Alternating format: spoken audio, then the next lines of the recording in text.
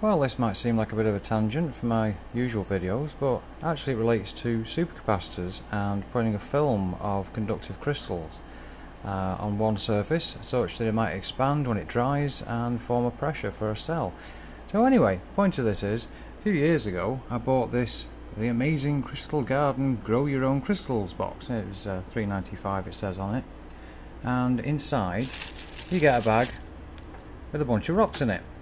And then you add some vinegar. I use this cleaning vinegar here, and you end up with some quite nice crystal growth. This sort of thing here looks a bit like a coral reef. I've used some food colouring, just a couple of drops, and that ends up changing the whole colour of everything.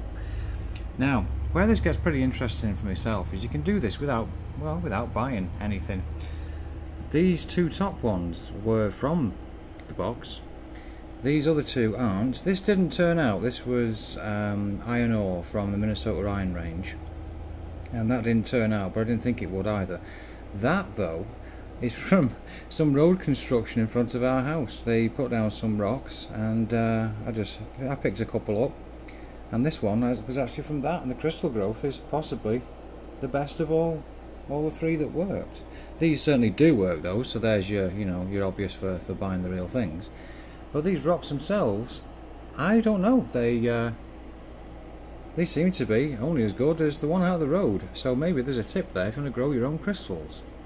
Well, another thought I had was, if they work from those out the front, what about a couple of stones that have been in the driveway for many years? So I'm going to try that next.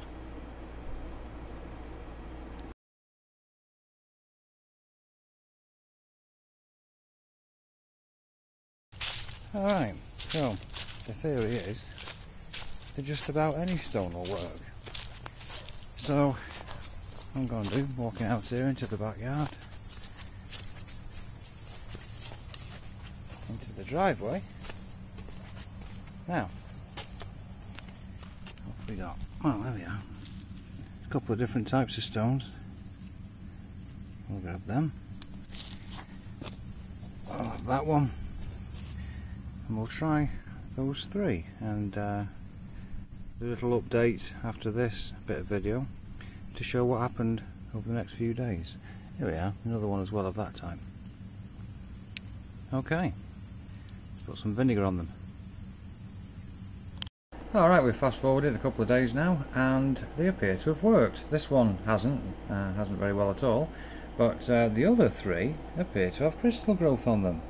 I'm rather surprised, and it's worth looking at other rock types now and seeing if we can do something, because also here is a cuttlefish bone, and I was trying to make some chitin following Robert Murray Smith's work at one time a couple of years ago, and I ended up with this growth going on all over it. It made me think about possible repairs for bone problems in people, and I don't know what, but it was just very strange to see this growth appear from the cuttlefish bone itself. But I think the whole lot's related. It must have been an acidic mixture. Anyway, point being, the ones out of the driveway there actually did work. Okay, thanks for watching.